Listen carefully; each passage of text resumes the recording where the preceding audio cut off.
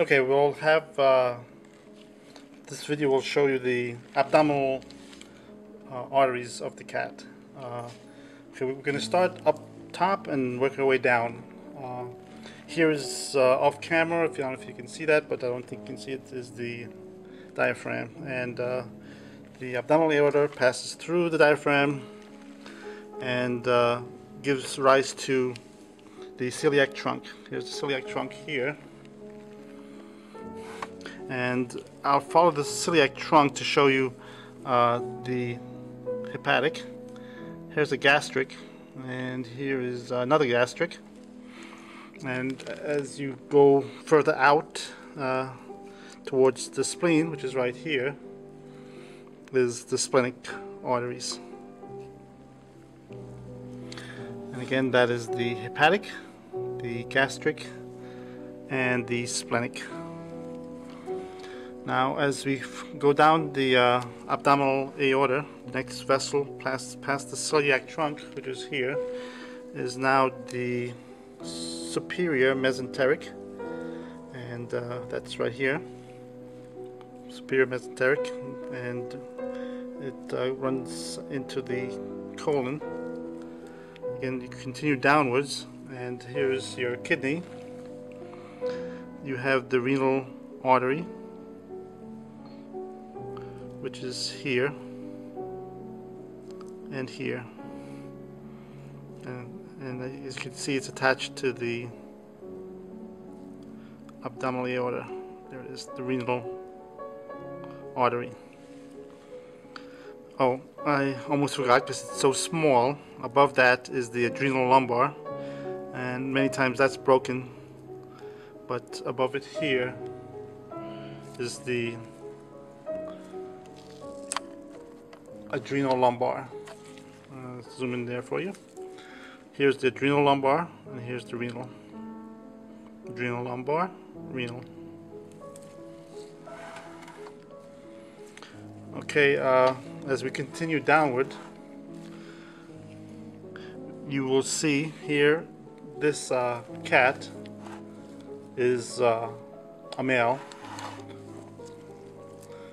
Here's the penis, and you can see the scrotum, and the testes are enclosed. As we continue downward of the descending aorta, here's a branch of the spermatic artery. It goes towards the testes, and when they go past that, here is the inferior mesenteric, because if this is the inferior mesenteric, this is the superior mesenteric.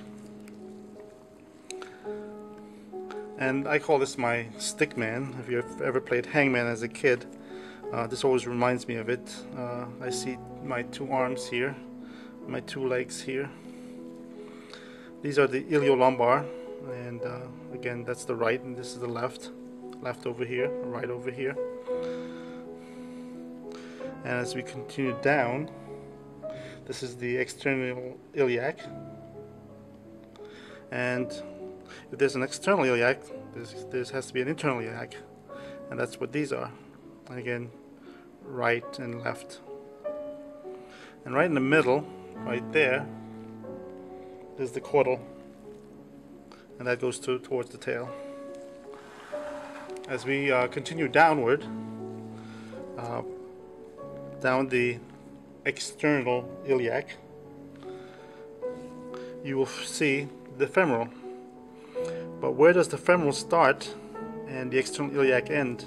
You have to find that other vessel that's in between, and that one here, it's called the deep femoral, which is right here. Deep femoral, right there. And again, we would continue down towards the knee. Here's the knee, here's the knee. And here we are with the femoral.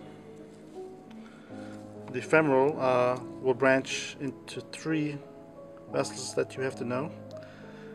The superior articular, which is a very tiny one here, which was broken, but here I am holding it from where it came from.